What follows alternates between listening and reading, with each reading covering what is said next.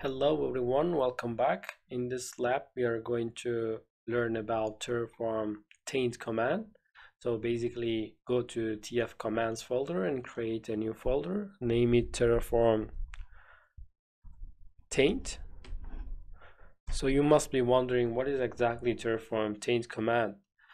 Well, Terraform taint command informs Terraform that a particular object has become degraded or damaged. So Terraform represents this by making the object as a tainted in this Terraform state, and Terraform will propose to replace it in the next plan you create. Let me show you with an example. So let's go to GCP, and for example, let's go to cloud storage, and let's take a case.json, main.tf, and provider.tf, these three files as usual. So let's go to Terraform taint and let's paste it. And we just need the resource Google storage bucket block, and so we can delete other resource blocks. Let's delete it, other resource blocks. And also we are going to make it our Google storage bucket very simple.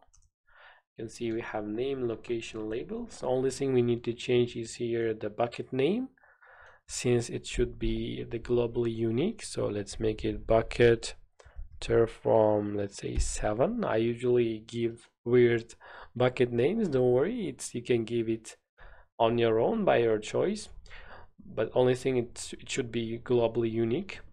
So here you can see the Google storage bucket. So let's go to the directory ctd terraform taint. So basically, in order to see how the Terraform taint command will work, we just need to run Terraform init first.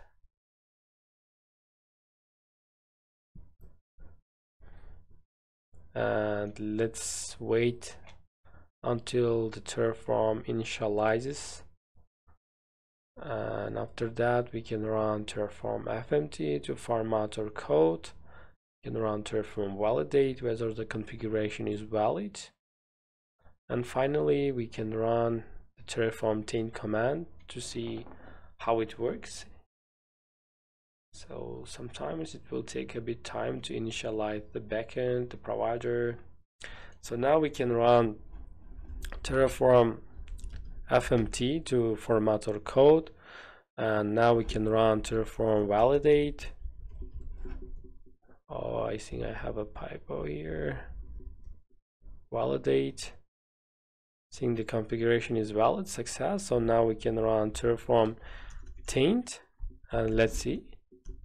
Let me clear and then run Terraform taint. So as you can see, it's saying that the taint command expects exactly one argument, the Terraform global options, Terraform options address. So in order to run Terraform taint command, you need to run Terraform taint and Google storage bucket and dot the bucket name, bucket Terraform I think 7. Yeah, this will not work because you need to let's see it. And as you can see, it's saying that no such a resource instance. Why? Because we need to apply this resource block, and then we can run Terraform taint command. Let me show you. So let's run Terraform plan and let's apply it. And after apply, you can run yes. And let's see, Google storage bucket is, our bucket is, you can see it's ready. You can see apply is complete. Now we can run Terraform taint Google storage bucket dot bucket name, and if we click enter, you can see the resource instance Google storage bucket and bucket name bucket Terraform 7 has been marked as tainted. So if we run Terraform apply, you will see that it will say that Terraform, you can see Google storage bucket Terraform 7 is tainted, so it must be replaced. So this is how it works. So we will click no.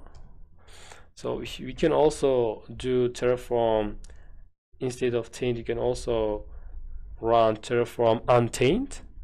You can see if you click on it, it will say resource instance Google storage bucket dot bucket name has been successfully untainted. So you have to be careful. This command, the Terraform taint command, is deprecated for Terraform 0.15.2 versions and later versions. It's recommended using the replace option with Terraform apply. So for that, for example, you can do what? You can, for example, do Terraform apply, and after this Terraform apply command, you basically write replace, and here you can do Google storage bucket, and the bucket name bucket Terraform 7, right? Not 6, 7. Let's click on enter, and you can see it's refreshing. It's now going to apply. So you can see that Google storage bucket name will be replaced as requested. So be careful that this command Terraform taint once again is deprecated. So you can use this Terraform applies replace this command. Let me show you this Terraform apply replace Google storage bucket Terraform 7. So Terraform taint command is deprecated. So this is how it works. Let's make it no. This is all about it for this video, and see you in the next video.